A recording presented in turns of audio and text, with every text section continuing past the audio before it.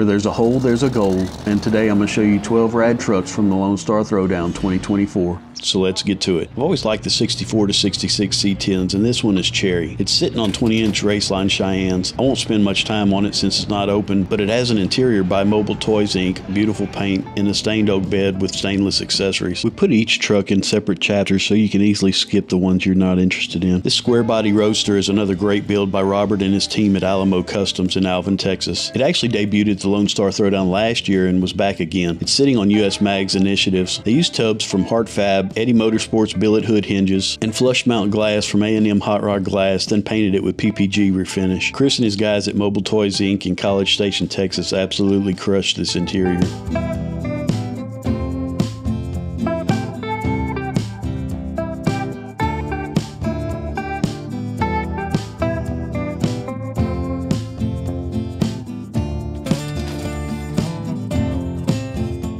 Here's another cool C10, a 1965 stepper that was a long bed, converted to a short bed with a spare on the side.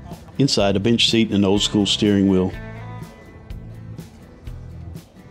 He still has those dangling chains, gotta love that. This one's bagged with a C-notch frame, dual compressors, and a Chad Criss Design manifold. Under the hood, a 92mm intake, aluminum radiator, and CPP master cylinder. Check out this blown first-gen Ford F1 Pro street truck. The top's been chopped and it has suicide doors. The exhaust exits a running board and it's tubbed to accommodate the huge meat. It's on a full tube racing chassis with a fuel cell in the back. Here's a look at it opened up. Under the forward tilting hood is a 429 big block with a huge blower set to produce more than 1,000 horsepower. Inside, a couple of hardback buckets and a Budnik shotgun steering wheel. This is a very nice 1970s C10. I like the trim to lead on the 67 to 72s. What do you think? It's rolling on Forge Line GS1s with Wilwood calipers. Under the hood, an LS with Holley EFI, Eddie Motorsports Accessory drive, and CPP master cylinder. I'd love to know how many people Jeremy fooled with this drink on the roof gag. It's a 1970 Chevy C10 built by Trey 5 Customs. Eye Candy Paintworks handled the paint and body. The exterior finish is enhanced and protected by sweet patina. These rears are 24x15 intro infamous wheels, and it has bare brakes with custom Rev B branded calipers and is laying frame. It's sitting on the new Rev B chassis with Viar compressors and AccuAir management.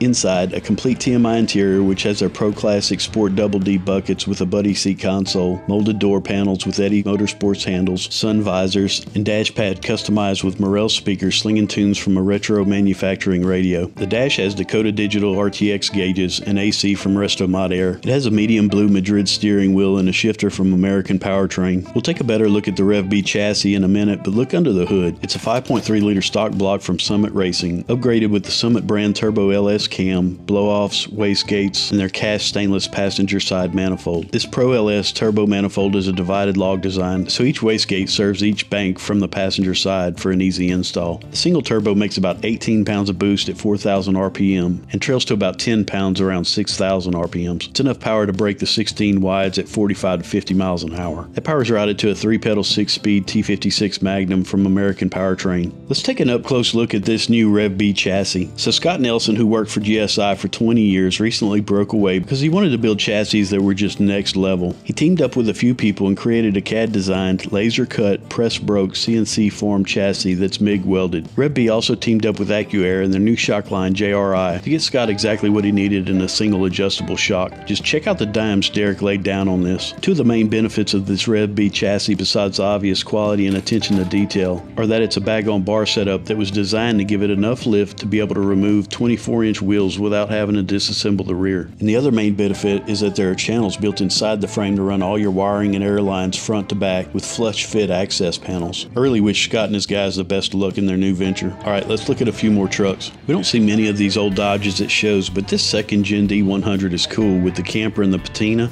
Check out the hood, that's rad. Those are cool handles, and it's slammed sitting on these Detroit Steel Ambassadors. Here's a clean 1972 C10 on 20-inch raceline Cheyennes with Wilwood brakes. It's powered by a small block Chevy with Eddie Motorsports V drive, aluminum radiator, and Eddie Motorsports hood hinges.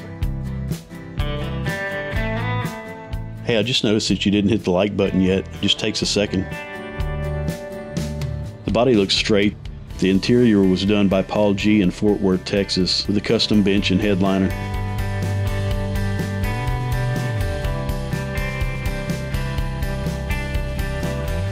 His lights are all LEDs with clear lenses.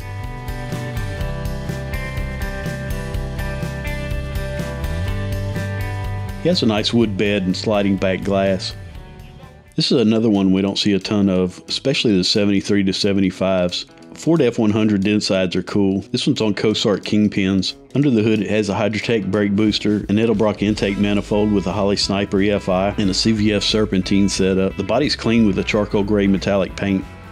Check out this beautiful deluxe cab Chevrolet Task Force. What do you think, a 55 or 56? It's got a nice stance on the Riddler 695. It has a matching Hartano and big back window. Check out the tailgate. Is that gold leaf? It has a fuel fill in the rear fender. It's a pretty truck.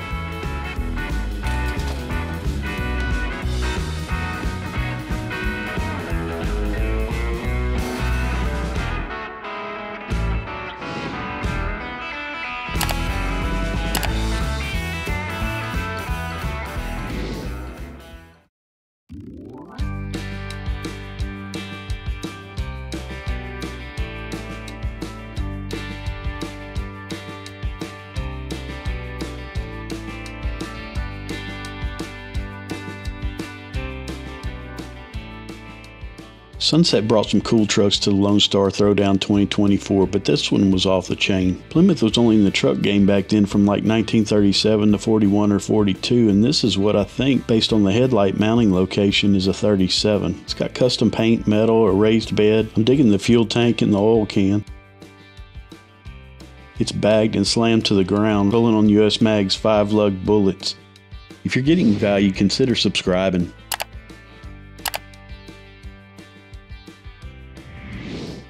Check out the sound of the motor. I don't know what exhaust he has. Sounds good.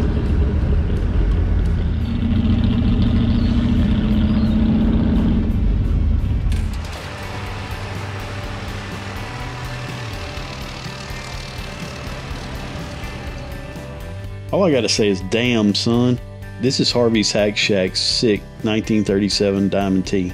It's sitting on an all-wheel drive Yukon chassis. Power comes from a 408 LS with a Holley EFI, spooling twin 78 VS racing turbos, mated to a 4L80E transmission.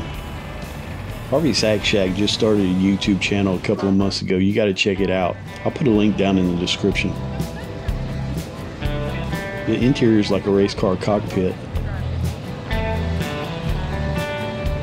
Here's a closer look at his setup.